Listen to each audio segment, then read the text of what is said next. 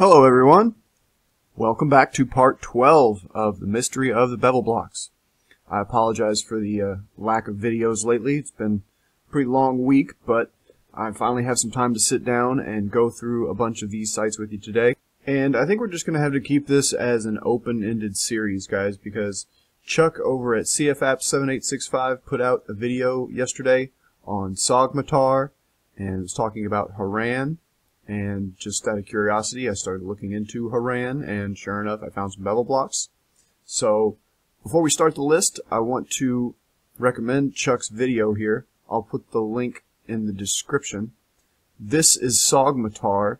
This is essentially an uncharted, unexcavated feature out in the middle of this kind of desolate area of Turkey near Göbekli Tepe and Karahan Tepe and Haran.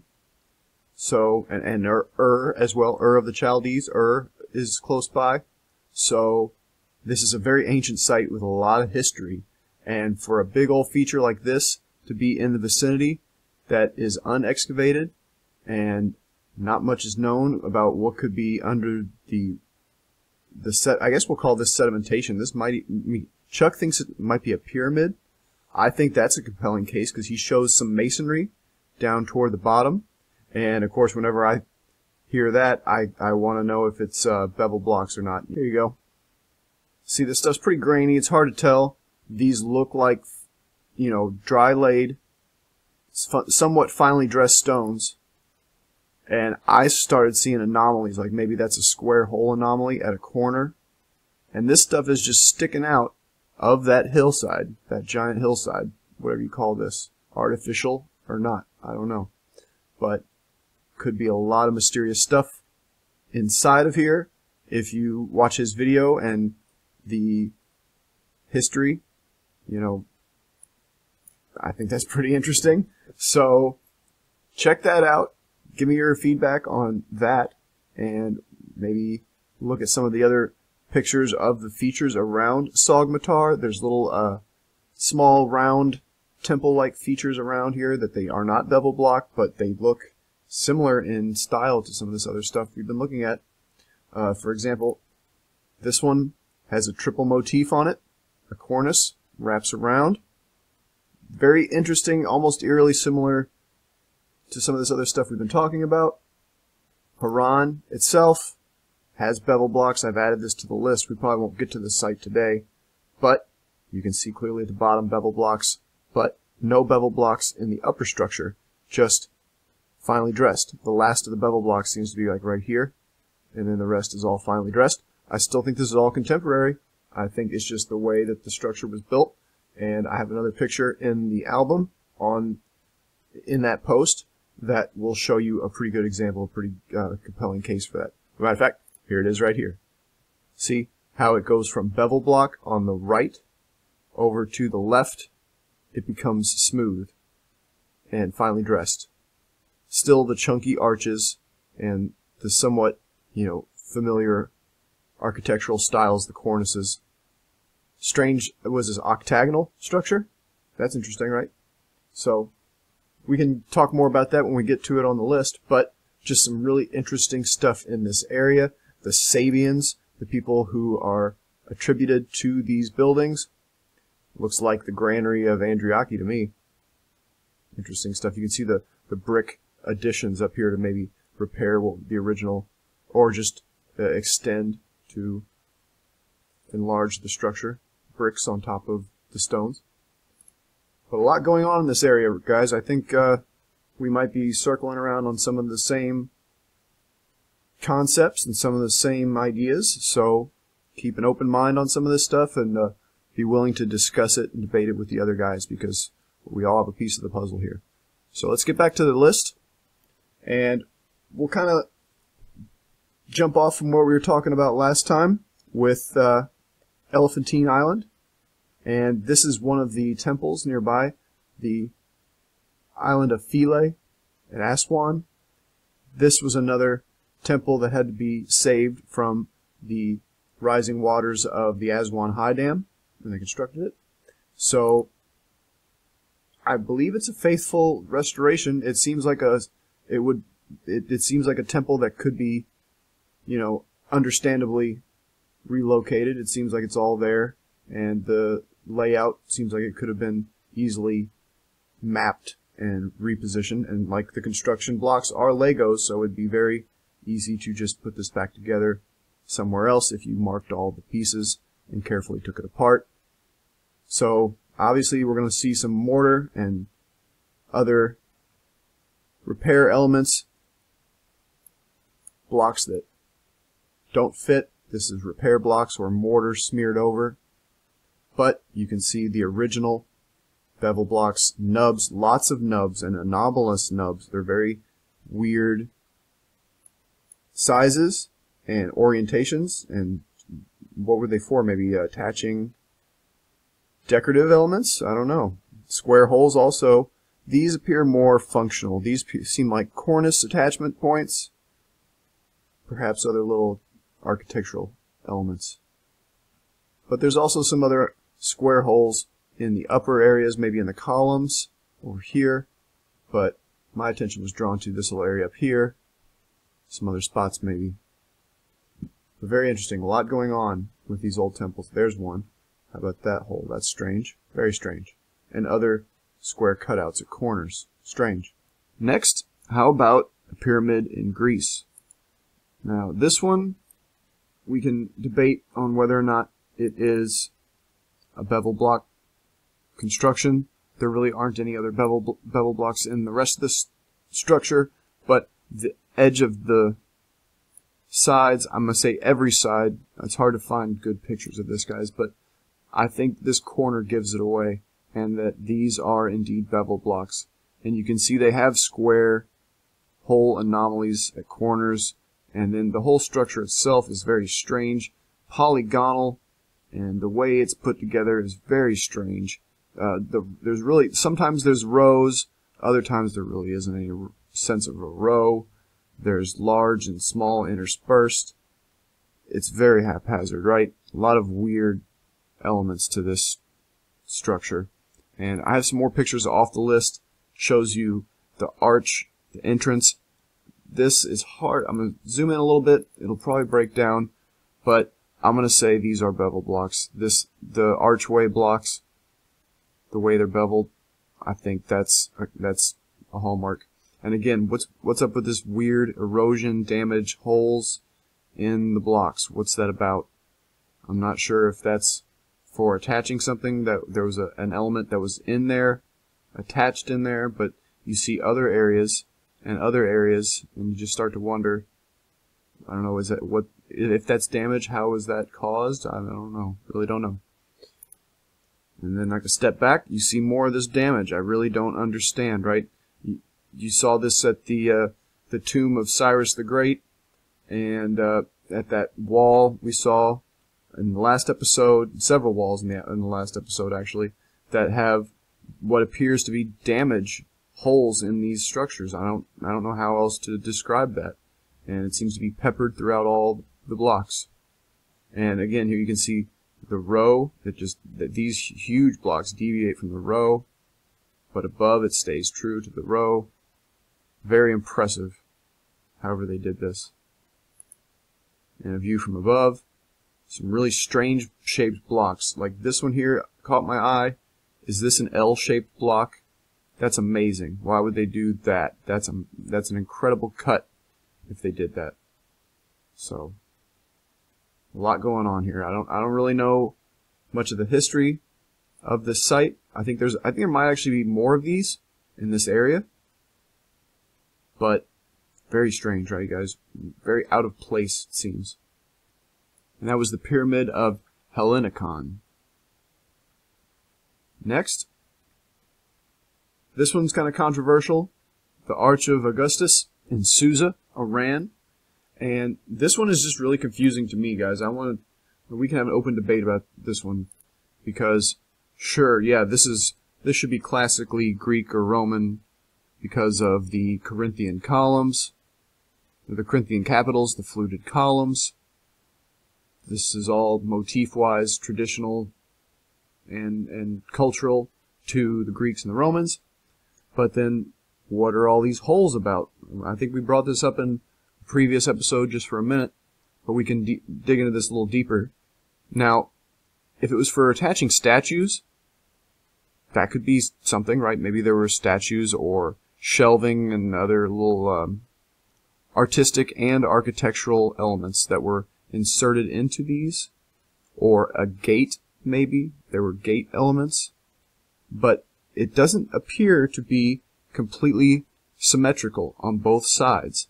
There appears to be instances of mirroring, but not always. So like at the bottom, for example, you have 1, 1, 2, 2, 2, 2, 2, 2, 1, 2, 2, and 1 again. And they kind of double across all the way to the top.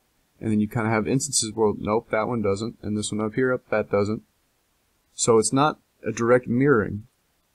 And up at the top here, what is this about? Is the inscription done over the holes?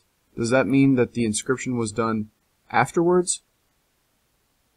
It's really hard to tell what came first, the damage or the inscription. And notice where the holes are in relation to the blocks here. They're at the joints, at the corners of all these blocks. I don't know what that means or what that could imply, other than that there was metal in the structure, like clamps and ties, or specialty clamps and ties maybe that stuck out of the wall as well, where other pieces of stone would made it into for architectural, artistic elements, other columns and statuary stuff. That's all I can think of, but it's so anomalous, and even inside here, I mean, that'd be a lot of statuary stuff and artistic stuff inside. Could be plaques, we don't know. I have no idea, but it just seems very anomalous and haphazardly executed. And as for the artwork at the top, we see that in a lot of other sites, like the Parthenon, and you have just these little friezes of these illustrative scenes. They're typical cultural scenes from the traditional Orthodox history that, I really don't know what else to attribute them to. They seem, they seem pretty well executed. If you look at them up close, like the ones in the museum from the Parthenon, they're really well done, and the scenes they depict are fairly intricate scenes, and the motifs and the symbolism behind them is pretty advanced. But if we're talking about this stuff being as ancient as we say it is, that's a very weird contradiction. And again, here at Susa, this is another structure that I want to point out. So if that other structure, so beautiful as it was, with the little holes in it, if that's dated to when we assume it was dated, then what time period are we supposed to date this crazy structure to that also has these crazy holes in it? What are these holes about?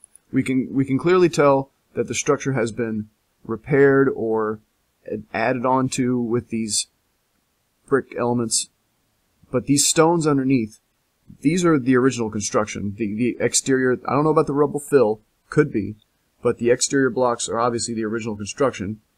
And what's up with that damage? It's like under the Forum of Trajanus, the same kind of damage. Outgassing, or where they've dug into the blocks to get the metal out. That's all I can think of.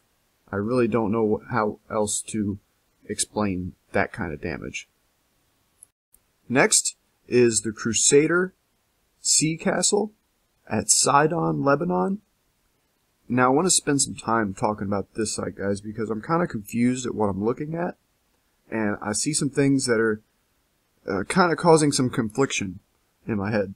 I'm looking at things that I think are reclaimed elements, but in some pictures I just found, I think they more look like original elements. You would think these are column drum segments that have been reincorporated, repurposed into this wall, perhaps, but when we look at some other pictures, that might prove not to be the case. So in this picture that I have on the list, it's a pretty decent picture. You can see some things right away. This is all bevel block. The stuff in the foreground is not. It is finely dressed. I'm not sure if that means it is later or not, because you see other instances where perhaps they're bevel blocks. I don't know if this is mortar or not. Clearly this top portion is either repair mortar or just mud and other sediment over time. It's very old, obviously. Here down at the bottom, I think you can see the evidence of where metal clamps used to hold these blocks together. So if nothing else, the lower portions of this structure is a connected original site, and some of this stuff on top may be repairs, additions, alterations later for other purposes, right? So let's look at some pictures off the list. I found some better quality photos, and maybe we can discuss some of these other things I'm talking about here. So some of the biggest pictures I could find on Google, and these circular elements, right? Are they column drum segments? Maybe. They're not all the same size. Some of them are even different material, different colors. And I think some have square holes in them, which would make me believe, yes, they were column drum segments at one time. Other ones appear to have like 4. I'm going to try to zoom in a little bit here. Others appear to have like, was that 4 little indentations in them? I'm not sure what that's about. That appears to be the only one that has those. Looking at the wall, I see lots of square anomalies peppered throughout the structure. The bevels seem pretty even throughout, the rows even throughout. Strange damage. I see portions here that look like perhaps an arch or something originally was here. Or maybe that's just the way it looks because it's damaged. Hard to tell. You see the pieces sticking out of the top. They're very finely machined. It's a very odd execution to use them in the original construction, I know. But we'll look at other pictures, other angles in a second that it's going to compel me to think that these were original elements and not reclaimed. So this picture is really good as well. You see these at the bottom. I think these are the metal clamps, or the remnants of where they were. These were the hourglass shaped ones. And the entire site, this structure and this structure on the right, are bevel block and original. Maybe these dome elements and features up here may be restacked, reclaimed. You see this arch element here. There's no arch here, but you see the remnants of one of the pieces, the arch pieces. So what's going on there? Is that original or reconfigured? I don't know.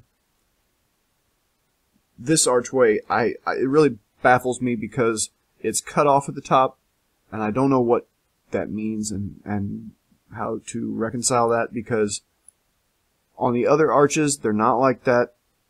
And these elements above, which are very similar again to the pieces we saw at the Castle of Schöbeck and in Jerusalem. I suppose we'll call them decorative because they really don't seem to serve a function, but they're over the gates. You know, they could have been for attaching something, maybe a shelf, kind of a cornice to keep water off the gate area, you know, an awning.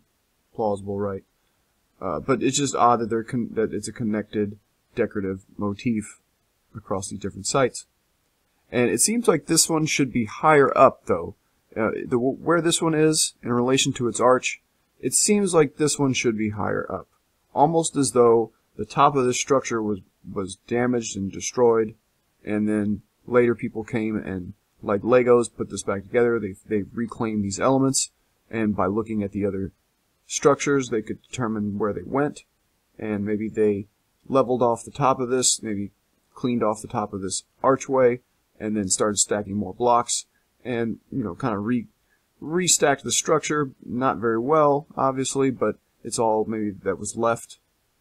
But it's hard to tell. It really is what is original and what is reclaimed at this site, because I really, especially the column drum segments, like by the arch, if these were secondary, and if say the archway was original, then that's a pretty precarious amount of the arch that would have to have been missing for these to be inserted back in, right?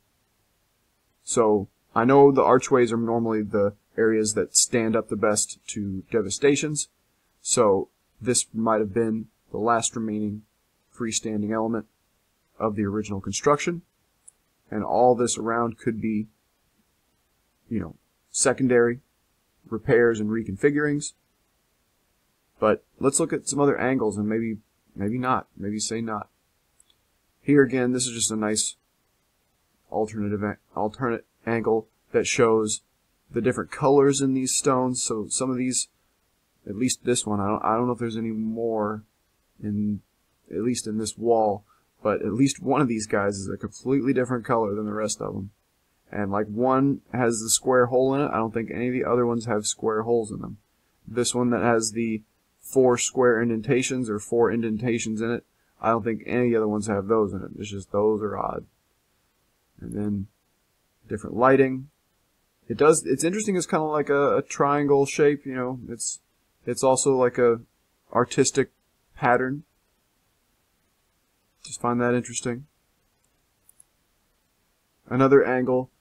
It looks haphazard, doesn't it? It looks like somebody just found all these little Lego pieces and put this all back together.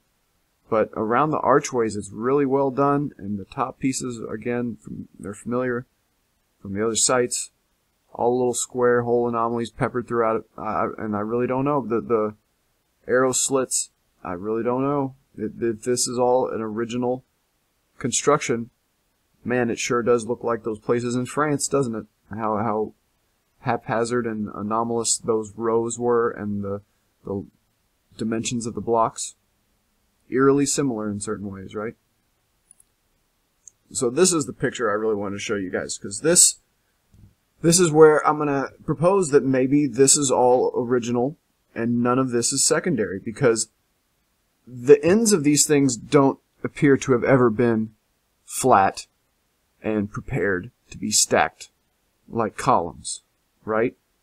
They don't appear to have ever been columns in the past. If they were fluted columns, we would still see portions of the fluting around them. Even if they were smooth columns, the ends would have been leveled off. This might be the best example here that we could say, okay, this may have been a column segment because it's so flat. But even still, it's not quite flat. That would not stand up straight, and it would not be able to take another stone stacked on top of it. It would have to have some kind of square hole or a peg system to mate with the other one. And these stones around here, this is really heavily eroded stuff, right guys? It's almost hard to make out the bevel blocks. You have to step back and see it face on to even notice the bevels. And you can see in some instances it looks like mortar, but it's really just, I think, where stuff has been impacted, because in the upper areas you don't see anything.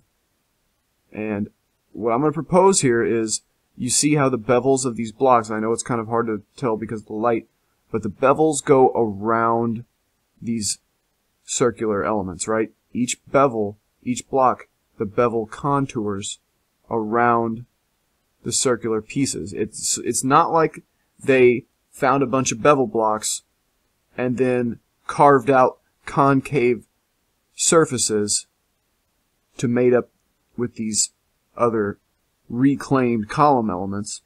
It's as though they wanted these in there, and when they were laying the structure, the bevel blocks were created to go around these.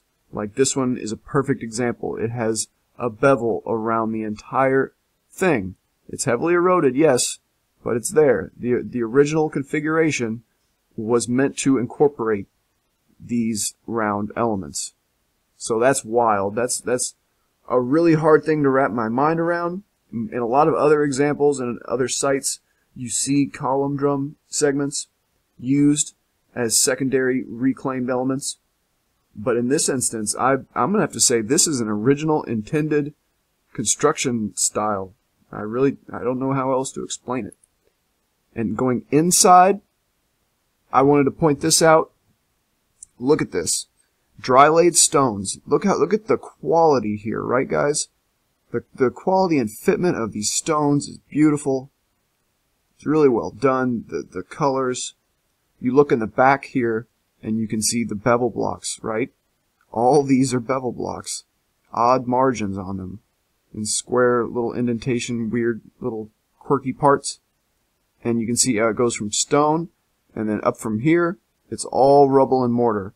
So we're going to have to assume, right, that the ceiling collapsed and there were elements that were still left and secondary repairs were made and they just followed what the original was. That's all I can assume. I don't see why an original builder who could do all the rest of this stuff would suddenly decide, to go economical and switch to mortar and crude blocks of small size for the top part of their beautiful structure. So, very heavily eroded. Looks really ugly from the outside, but just from the inside, it's a gem. It's really beautiful, these colors and the quality of the carving and fitment. And here you go. I found you one more good photo. I think that these bevel blocks were made to go around these. And I think, see, this is a clear bevel line that follows the contour of these column segments. This isn't mortar, this is stone on stone, and these bevels were made to accommodate these. See, this one has, this column segment, if that's what we're calling them, this one has a hole in it. None of these other ones do. None of them seem to have particularly well finished ends. Maybe these do down here, but some of these other ones, they're really roughly shaped. So for stacking and for standing up straight, it'd be really hard for a lot of these, right? And you can see clear bevel blocks here. Other ones are really eroded. But I still think you can make out square anomalies there, here, and then of course all the foliage, right? You pull out some of that foliage, you'd be surprised what you find behind it. So, a lot going on at this sea castle in Sidon, Lebanon. We could probably talk about it, debate it a little bit if you guys want. Maybe these are reclaimed elements, but to me, this is just a quirky building style that seems intended. Oh, how about that? A small filler stone at a corner. Maybe other ones as well. Just, yeah, really wild. Maybe even a big one here. Wow. So, a lot going on here, guys. This is a really wild site, and I could probably spend an hour just rambling about it. So, we'll get back to the list, though, and see if we can go through a couple more sites.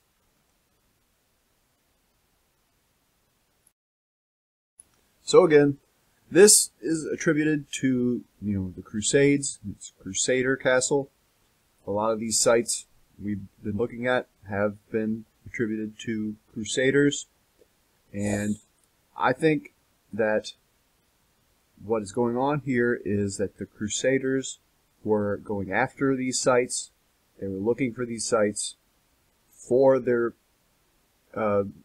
relics or just for the encoded knowledge in the constructions of these sites.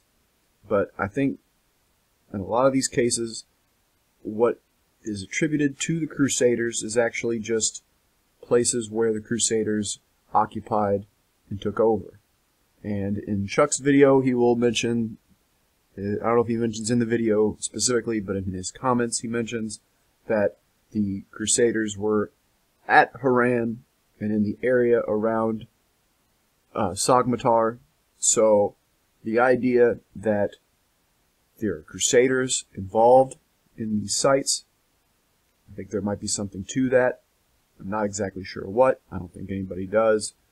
Graham Hancock might have a few ideas, but we'll leave that to another episode, another time. Maybe we'll get into that with a few of the other guys and collaborate and talk about it and discuss our ideas. But that's kind of the core of this mystery, guys, is the technology involved to make these sites, the knowledge that's encoded, and the cultures that had this knowledge. Who were they? When were they? How much is traditional Orthodox history, how much of that is accurate? and how much isn't. You know, I'm kind of like SGD, Sacred Geometry Decoded. I'm kind of like him. I don't really subscribe to the orthodox traditional history, but I also definitely don't subscribe to a lot of the more outlandish theories out there. I'm kind of on the fence. I'm kind of in the middle. I try to stay as grounded as possible and only listen to the best researchers, like I've mentioned and like I promote. So I kind of keep a hesitant, tepid position on a lot of this stuff, but I think it's because a lot of these mysteries don't have answers, and a lot of people saying that they have answers, they're jumping to conclusions a lot of the times. They're taking maybe a nugget of good information and they're running with it and taking it to a outlandish end that doesn't really hold up to scrutiny. But there are mysteries, and there really are anomalies here, guys. Now, at this site, we're back in Greece again, near Athens, another part. And I want to talk about this wall for a second because it is really odd, isn't it?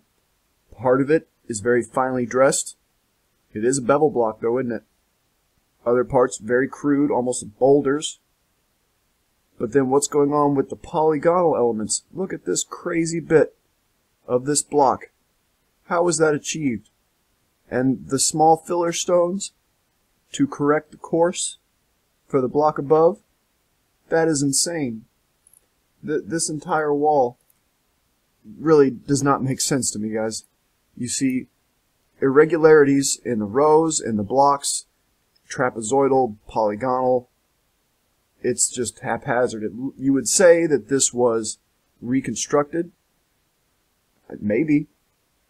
But the fitment is really good in some of these instances, especially this larger course, the cruder, maybe rougher faced course here. This would be really hard to put back together, or to put together in this tight of a configuration if it was just reclaimed blocks. And you can see it extends over to the right. It incorporates, I believe, the bedrock there. I don't believe that's sediment. I believe that's part of the bedrock. A lot of these structures we see, they incorporate the bedrock. So I don't know here. I think this, for the most part, is an original wall, guys. I think at least up to this smoother course here, this is all original below. Maybe these are restacked. This one seems so out of place to me, but perhaps it's original and they weren't worried about it on this at this site. Very strange, though. Very strange. And that was Keramikios, Athens, Greece. Next, we're going to take a tangent here, guys, and we're probably going to close it up after this because this is kind of an alternate rabbit hole that might, take us to a completely different subject. But the beehive tombs, they're also called Tholos tombs, Tholos, T-H-O-L-O-S tombs.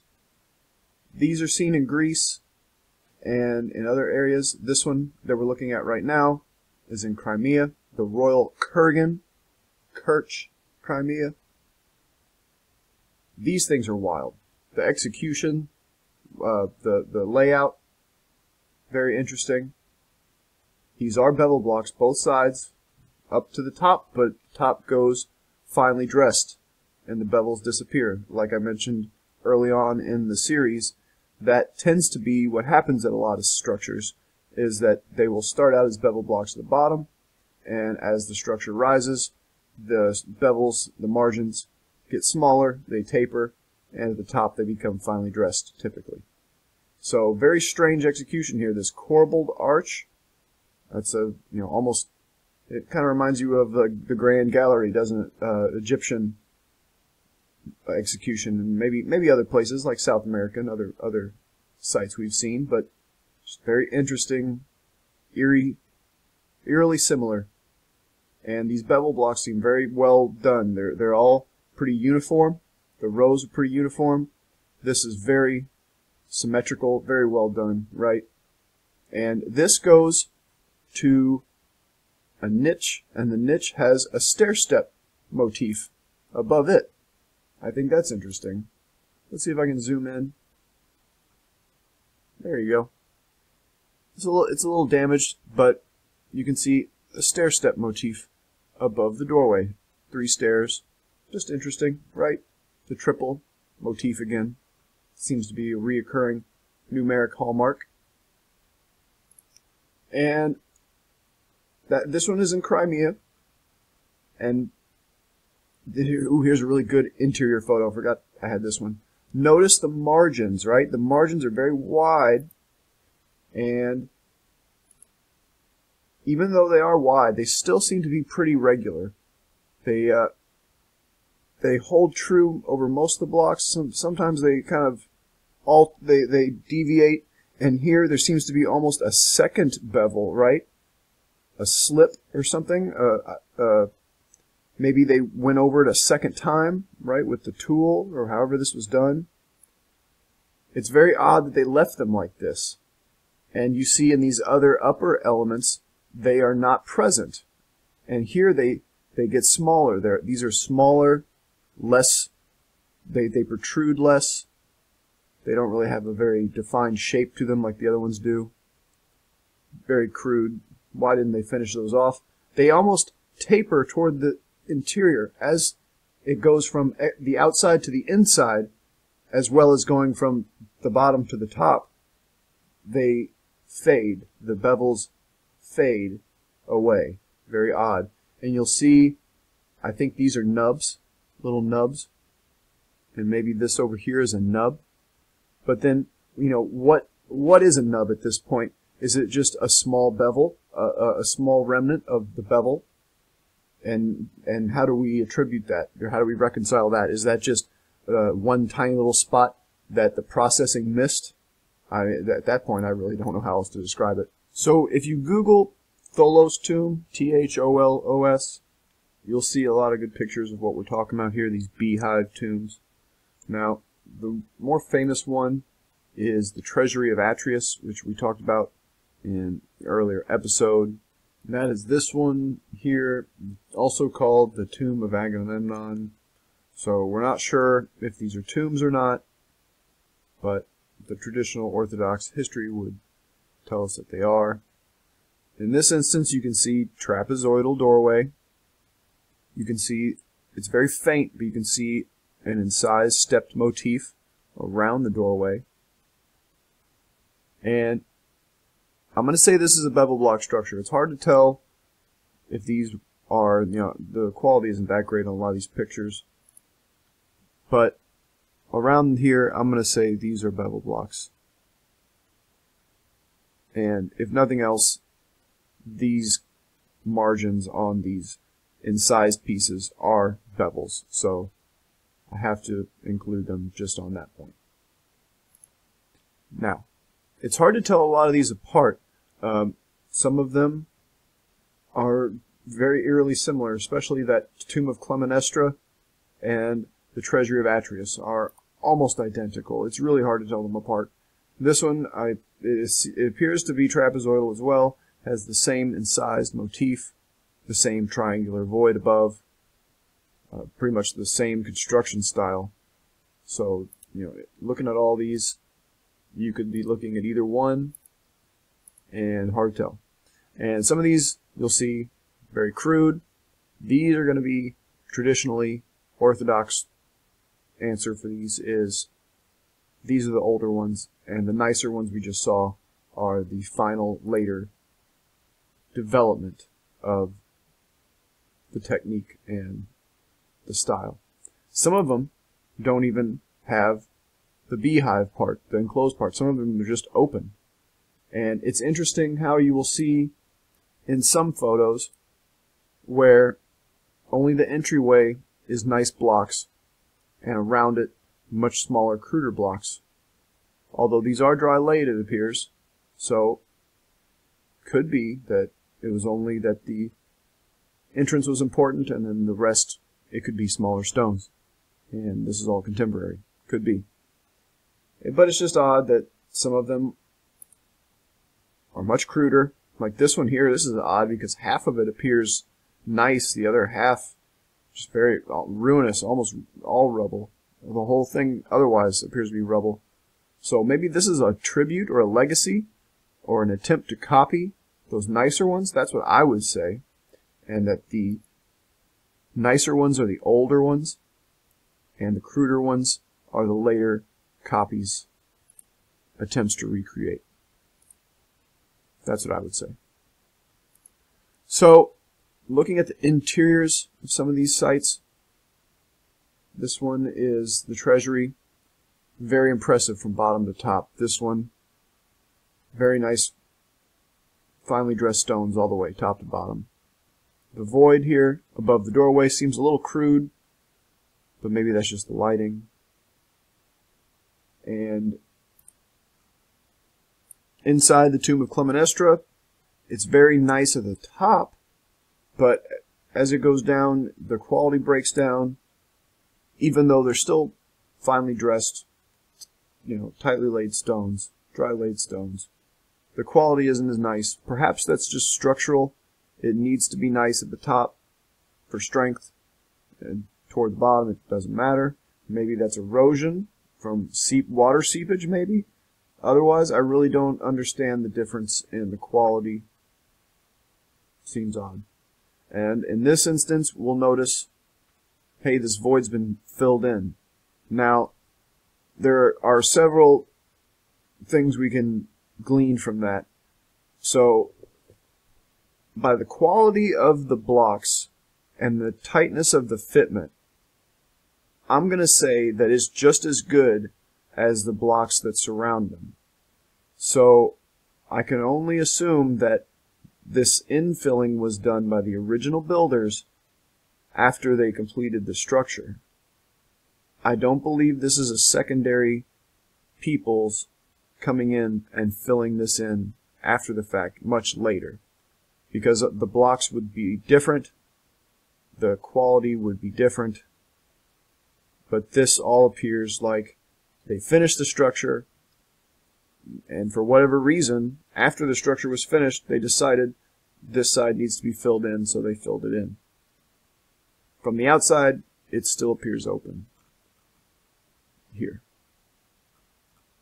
So, very interesting. I believe the other one, the Treasury of Atreus, is open all the way through, and the other ones, they're open all the way through. I believe this is the only one that's closed off like this.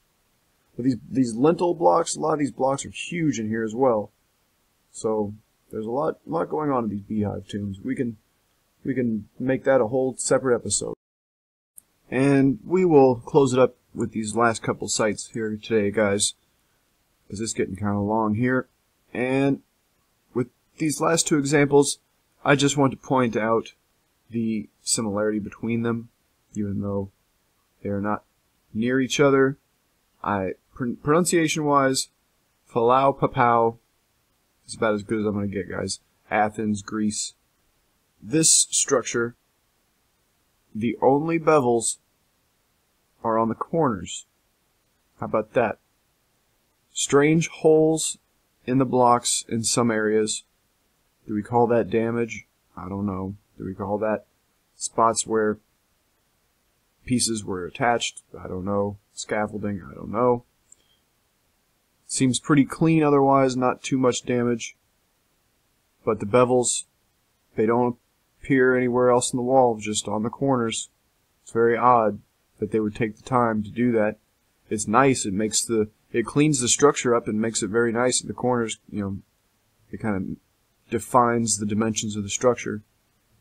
But it's very odd. You can tell at the top, all this above, all this is additions, all this is secondary, much later.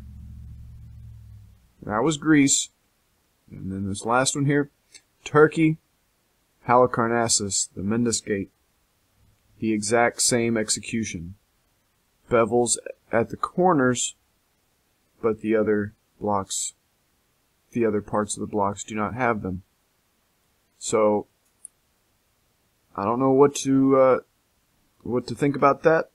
It seems odd that only the corners have them. If this is a production technique, a processing technique, you would think it would be on the rest of the block, not just on the corners. So this is obviously just decoration at this point. very interesting. The dimensions of the blocks themselves, pretty irregular here, right? We'll zoom in on this one. Quality's not too good, but you can see they're kind of irregular. They have wide ones and skinny ones, and the angles aren't exactly 90 degrees. Some of them have kind of trapezoidal shapes to them. It makes it a more solid structure, but it's very hard to put the thing together without taking the time for each block to fit each one. You can see repair mortar. The structure probably suffered some kind of cataclysm or devastation, destruction. So the gate portion more than likely was the strongest portion of the wall or the structure. So this is what was able to withstand the devastations. And with this kind of crack, this gap that was filled, it reminds me a lot of the devastation or the cataclysm damage we were proposing over there in Greece at the Arcadian Gate. From the way it looks like some kind of earthquake damage, separation of the structure by shaking. That's the only thing I can think of, and a few other people thought the same thing. So, two different sites with the exact same execution. Very interesting to me. A lot of the sites we talk about in this series are located in Greece and Turkey and around the Mediterranean and around that area. So the reason for that more than likely is that this was a central focal point, a hub of the civilization, of their culture. And do we believe 100% of the Orthodox history? Do we believe 0% of it? I think the truth is somewhere in between, and I just think we have to keep an open mind and take into account all the information we can. We cannot rule out any information, however outlandish. We have to take it all in and sort through it, filter through it, decide what fits, what sticks, what holds up to scrutiny, and anything that doesn't, we have to throw it out. And like Chuck mentioned in one of his other videos, and I like to think about it this way as well, is that if we just follow the evidence, the story will unfold, and there's really no need to be sensationalists or run to outlandish ends with, maybe our little nuggets of truth. I think if we just follow the truth and follow the evidence, the story that unfolds is just equally as mysterious and fascinating. So, no need for invoking anything too crazy at this point, but there are legitimate mysteries, and no one seems to be explaining them, so that's why we're doing it. So, thank you guys again for hanging out with me today, and we will talk to you next time.